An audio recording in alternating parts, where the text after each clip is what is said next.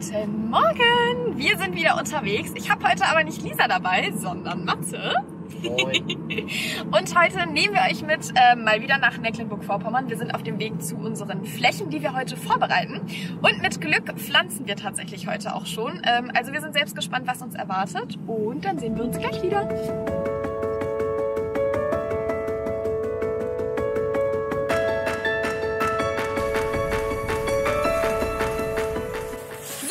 Tatsächlich schon auf den nächsten Flächen. Hier sind wir nämlich schon ein ganzes Stück weiter.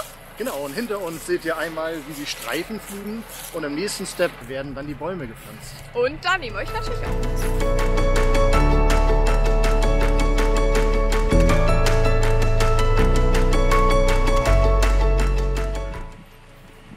So, wir sind jetzt hier am Pflanzen. Ich habe ja gesagt, wir dürfen euch so ein bisschen mitnehmen. Ich habe jetzt hier schon das erste Loch ausgehoben. Und habe hier schon meine Lerche parat. Wir haben hier tatsächlich jetzt gerade 3 verschiedene Baumsorten. Das ist die Lerche, die Glasie und die Roteiche. Und dann kommt das kleine Pflänzchen rein.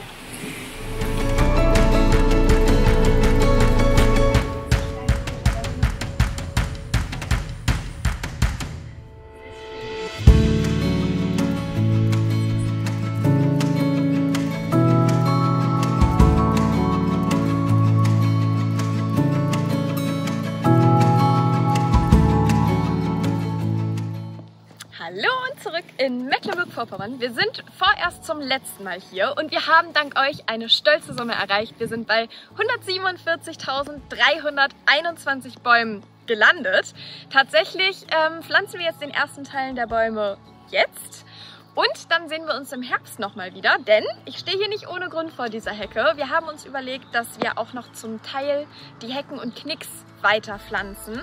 Das heißt, man sieht hier schon die Weiden hinter uns sprießen und ein paar Sträucher, und da nehmen wir euch dann im Herbst zur nächsten Runde mit.